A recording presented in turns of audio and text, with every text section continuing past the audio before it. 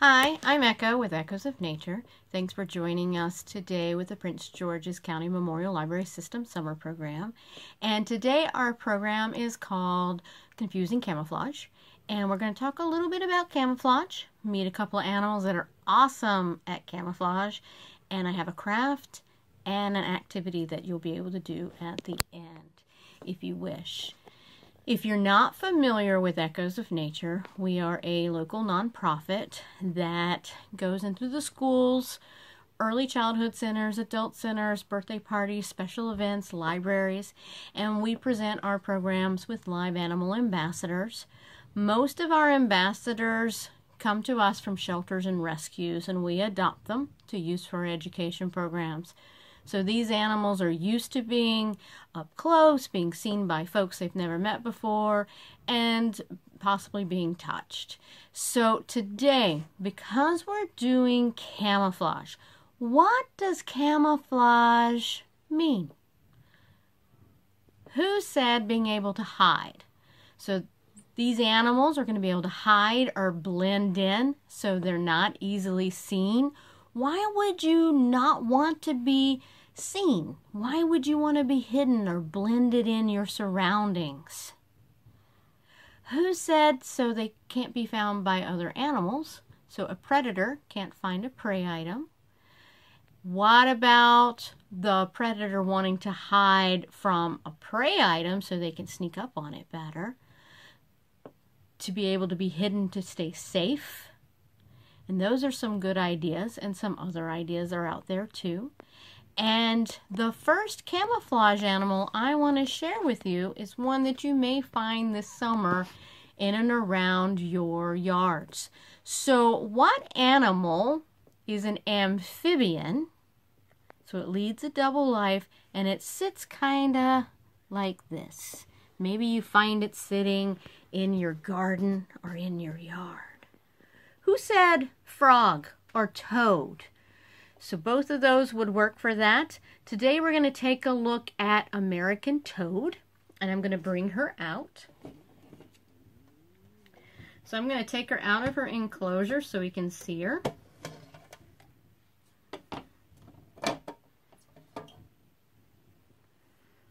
So here she is. I'm going to turn her back to you so you can see her pretty back. So when you look at her, she's covered in warts. These warts are not caused by a virus, and they're not going to give me warts. If that was the case, I'd be totally covered. But I know she's an American toad because in each of the really dark circles that are flat on her skin, she only has 1 or 2 large warts in those dark spots. If you take a look at her eyes, they're kind of a football shape. Kind of a goldeny bronze color. Right behind her eyes are 2 really large glands. They're the parotenoid glands. And these, if a toad is disturbed, scared, being chewed on by a dog or a fox, they can release a nasty tasting toxin from those glands, and it'll make that animal drop them. I've never had one of our toads do that. They get used to being handled, but you don't want to just go and pick up all the toads and harass them. Now, she has an awesomely large mouth. Right behind her eye, too, and under that large gland, you may see a circle. Of course, now you're moving. You may see a circle. That is her ear. That's her eardrum.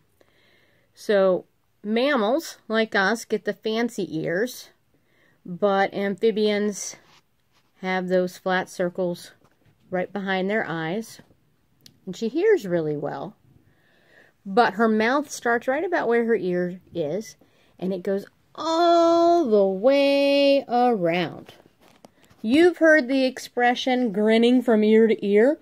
And usually that means we're really, really happy. Maybe we just got a really cool surprise or a really cool present. And that means, you know, we're grinning really big. But for a frog or a toad, that means they can eat anything that's inside of their area that they think can fit in their mouth. And we can see if she will eat for us, because she looks like she's trying to go for the camera right now. I'm going to put a couple of mealworms in front of her, and we'll see if she will see those and, no, not that way.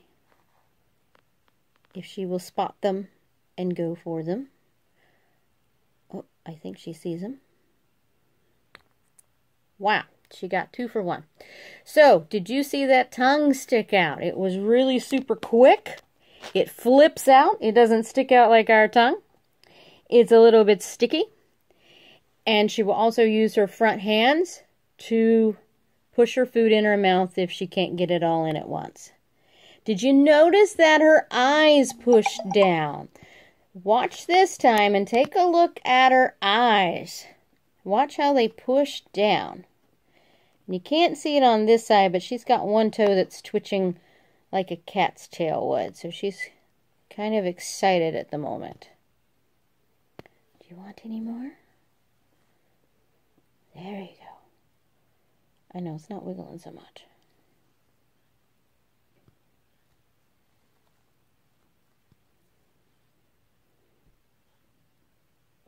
I don't think 3 is big enough for you. You usually eat way more. So we feed them crickets here as well as the mealworms. In the wild, they would eat lots of different insects. There we go. That one's moving. So one of her eyes went down on this one. But if I gently touch her eye, do you see how it goes down?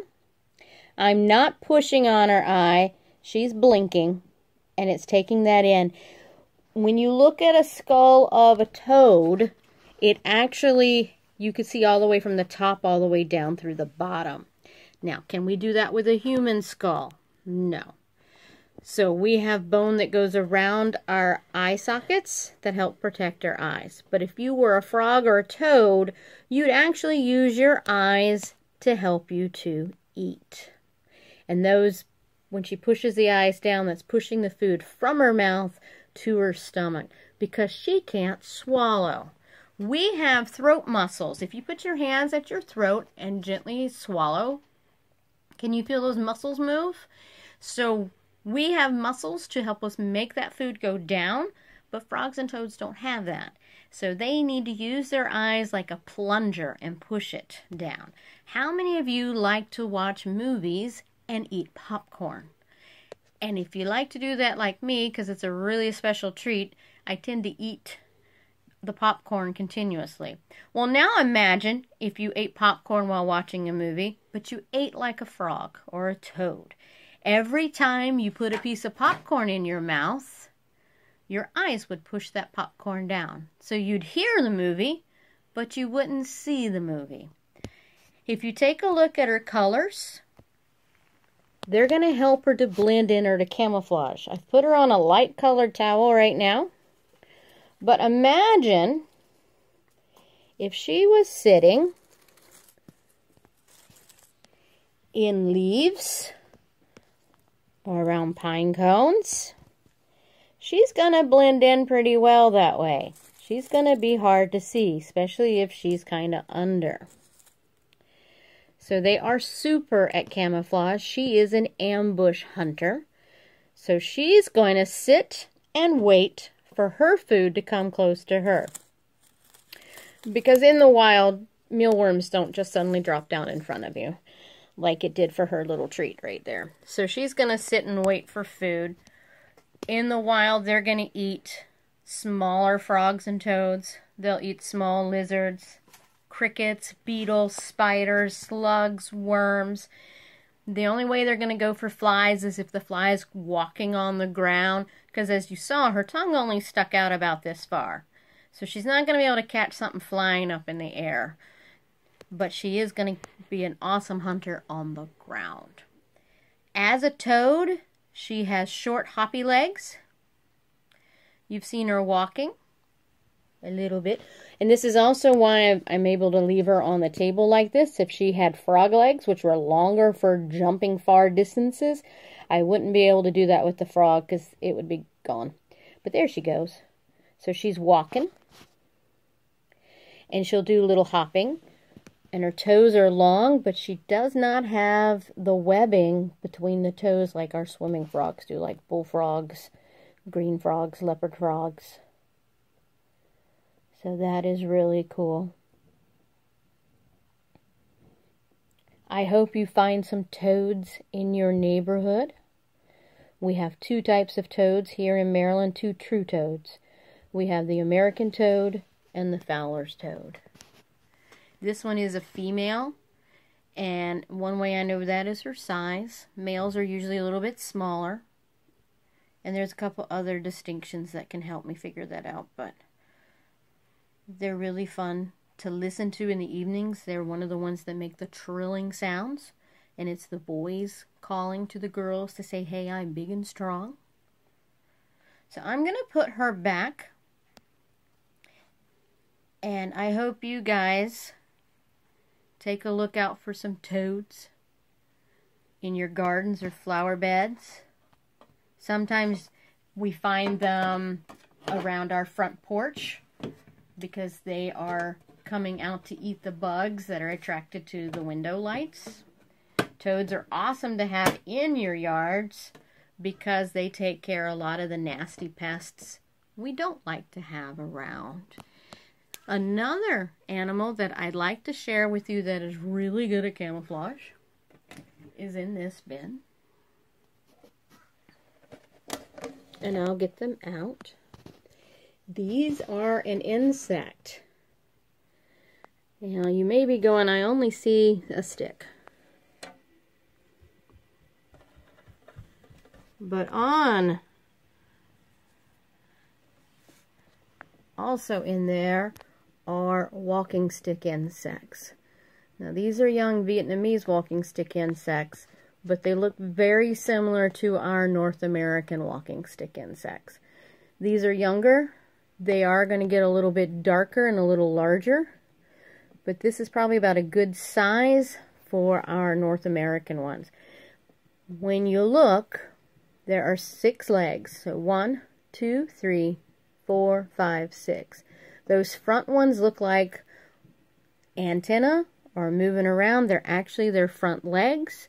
Their heads have little tiny short antenna. Their heads also make me think of little alien heads. But now she's hanging on the stick. And notice how still she got. She is trying to camouflage, to blend in as if she is part of this stick. And when the wind blows, you know how the branches and the little twigs and the leaves kind of move in the wind? They will too, to try and mimic that they really are a leaf or a stick blowing on in the wind. These guys are herbivores, so they eat only plants. American toads, if they did find a North American walking stick, would think it would be a tasty treat on the ground.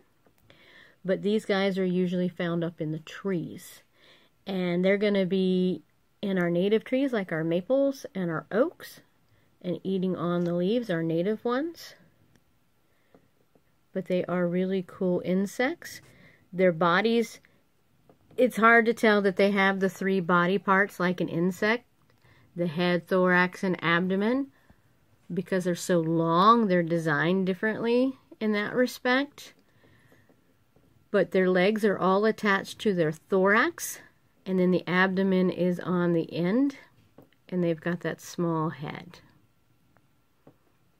So imagine if you were walking in your yard or in the park and you're looking up and looking at all the pretty leaves. You may also be seeing some walking stick insects, but not realizing it because they're super camouflaged. Now I'm going to share a craft in a moment. I'm going to get out the second walking stick and put over here too. There we go. And they'll put those front legs right out in front. to try and be the skinny part of the branch. These do not have wings, so they are not flyers, so they're going to be walkers. So hopefully you guys are lucky and maybe you'll find one of these on a tree branch. One of our native walking sticks. So I'm going to put these two back and I'm going to share with you our craft ideas. Alright. So they're moving around a little bit because their branch suddenly started moving.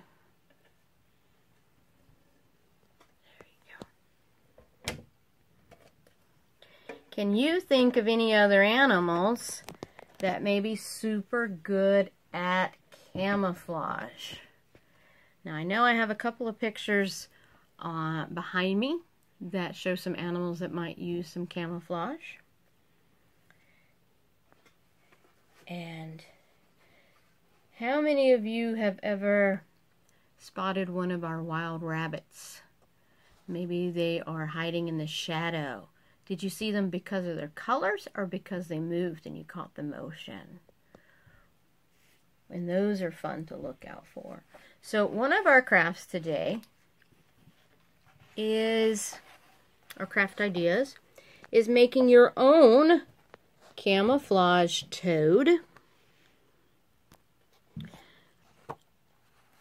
At the end of this, as well as on our website, there will be a coloring page of the toad that I used, or you're welcome to draw your own toad or look up other pictures of toads to use.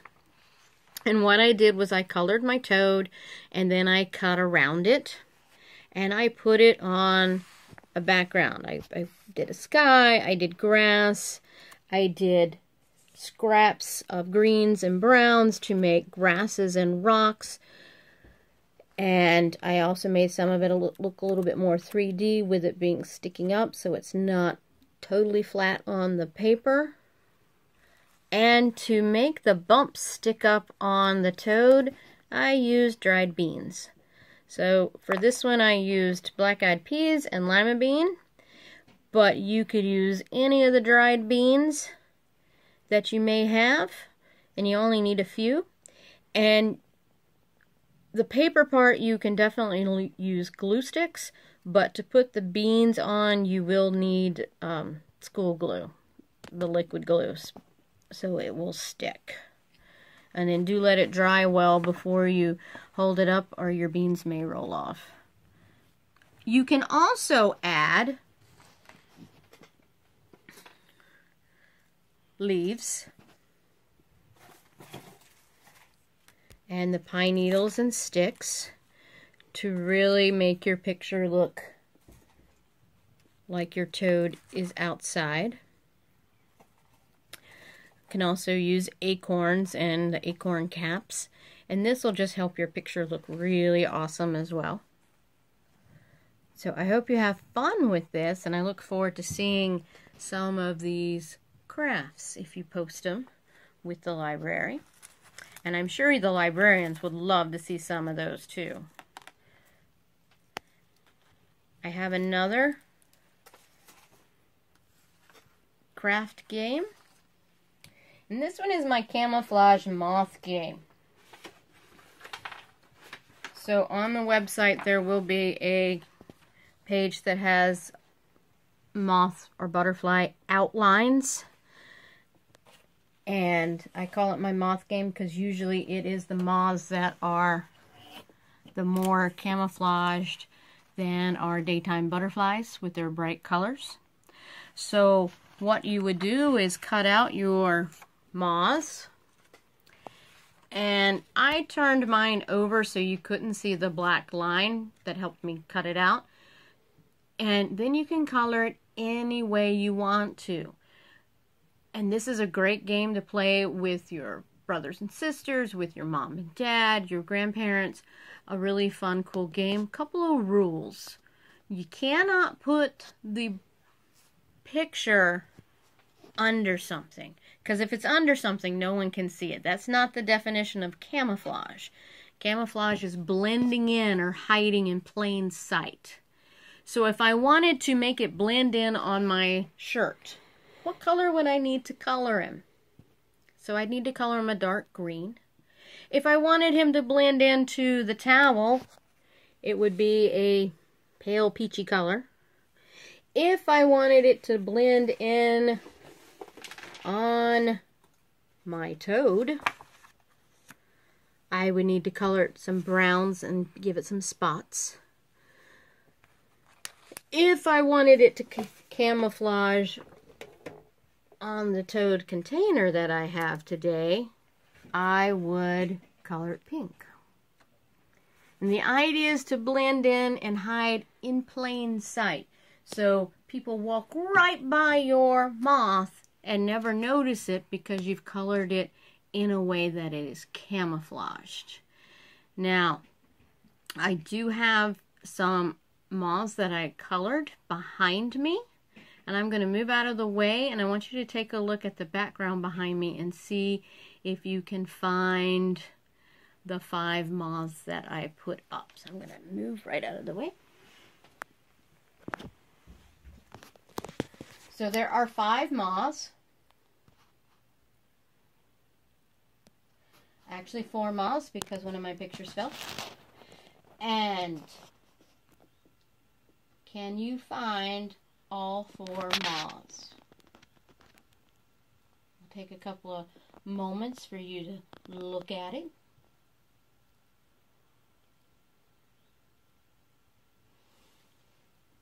So, who found the moth on the snowshoe hare? So I didn't even need to color that one. I left it white. Snowshoe hares are really cool at camouflage because in the winter they turn into a white fur coat. Why would they need a white coat in the winter time?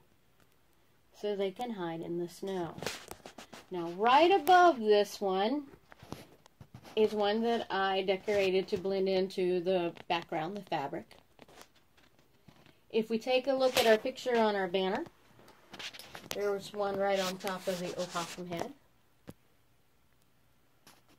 And a little further over to the right, we have our green one to hang out on our banner. And I'm going to snag our owl picture.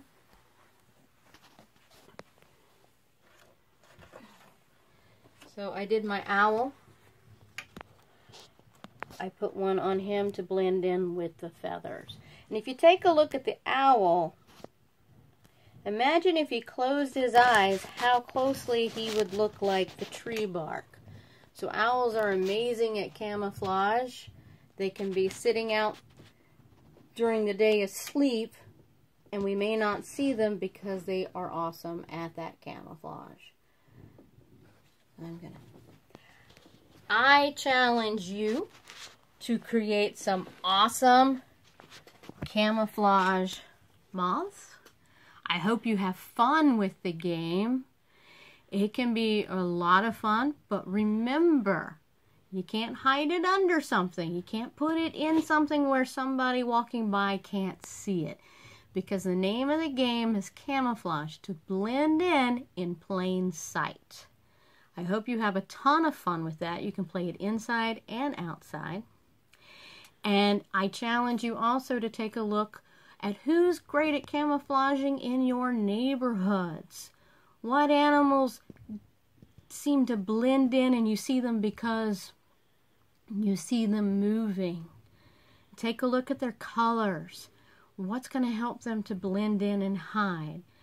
I hope you check out the library for books on camouflage. They have some really awesome ones. And I look forward to seeing you later and sharing some more of our animal ambassadors, either at the library or with one of our other programs. And our pages will be up on our website as well. They will be at the end of this video too for you to check out. And we look forward to having you at the libraries and checking us out. Thanks so much. Bye.